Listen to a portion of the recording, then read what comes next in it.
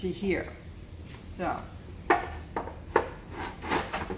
very carefully, remove the splash pen. Let you take that. Let you take that. You want the board level with the wheel head. Oh, good luck. And a little water. A little water on the other side. A little water. And onto the board itself. So I'm going to do this maneuver of it slides. So I'm going to bring the water here to under the piece and then slip it all the way. So you're going to do the guillotine thing again? Yep. Wow, look at that speed.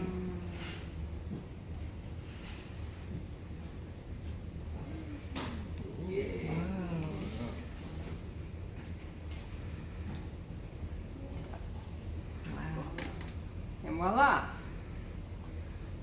Now, there's some noogies over here. I'll trim the noogies off. And see, I got some hair on it again. Horse hair. I think it was my hair. It's okay. I'll burn off.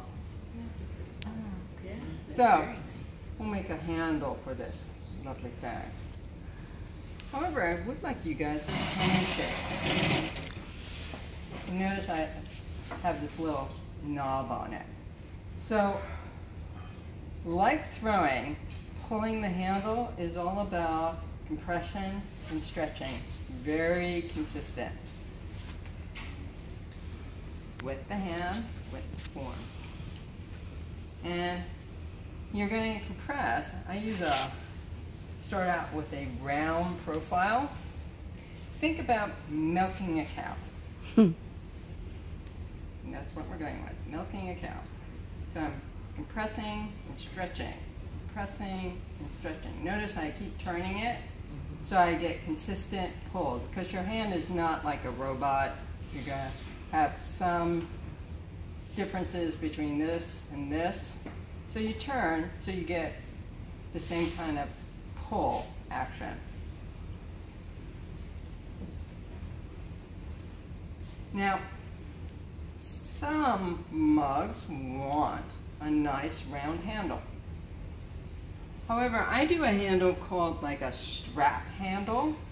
So I actually kind of constrict my hand to this kind of profile to get a kind of flatter handle.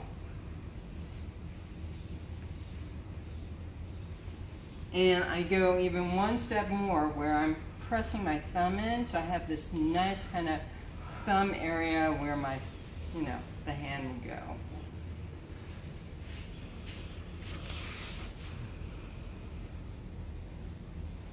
So you can see, I'm getting this kind of nice thumbprint.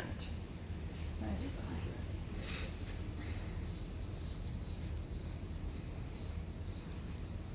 What is in my clay?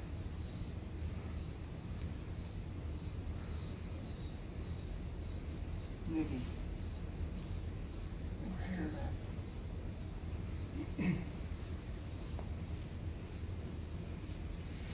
Like a bone or something. Cat buried something.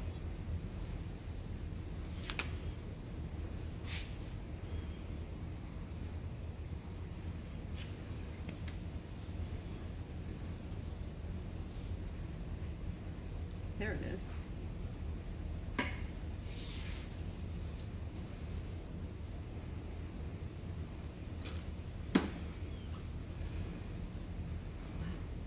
Major surgery. I know. So, you want nice, consistent pressure.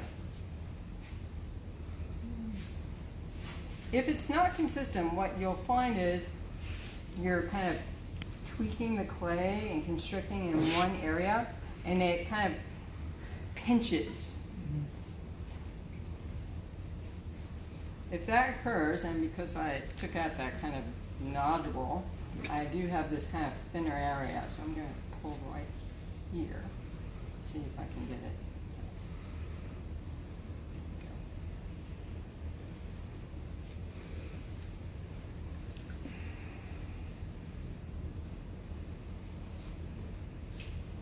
you want, you know, a handle that's kind of going to fit the form.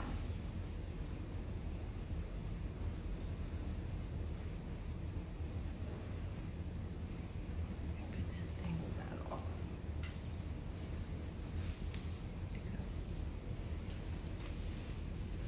Was the big there not going through? No, because I'm not going to attach it just yet. So I keep pulling until I get a nice thickness that might be for the mug. I think that might be good. Big mug. And then I kind of turn it over to get this kind of nice angle.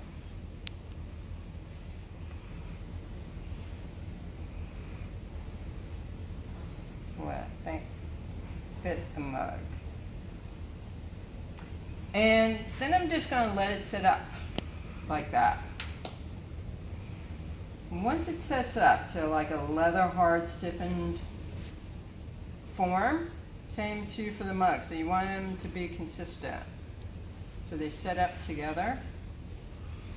You're going to cut it off of this hump. So you're going to cut the angle here and the angle up here, holding it against your mug form to match the angle for the wall. So the mug handle feels like it's growing out of the form. It feels like it's part of the form. It's not just like it stuck on. So you get this nice kind of feeling of uniform, you know, harmonious. How long do you leave it set up? Oh, that's a good question. How warm is it outside? Pretty warm? Yes. Yeah. It was 100 yesterday. Yeah, that's warm. That's hot. So if it's that hot, I find a nice little sunny spot. I'd say 10 minutes. If it's not that sunny out or that hot, maybe a little longer. It kind of depends on the. You just stand up there and hold it. It could be Yeah. a These things you don't get the. Get your You know, vitamin you can D. put it in front of a, you know, heat gun, hair dryer or something for about 10 minutes. It sets up. This place sets up, especially if you've been using your clay like me for a while and find all these strange things in it. It sets up in about 10, you know, maybe 20 minutes most. Or if you wrap it up really well, you can save it until the next day. You know, a lot of times production potters make many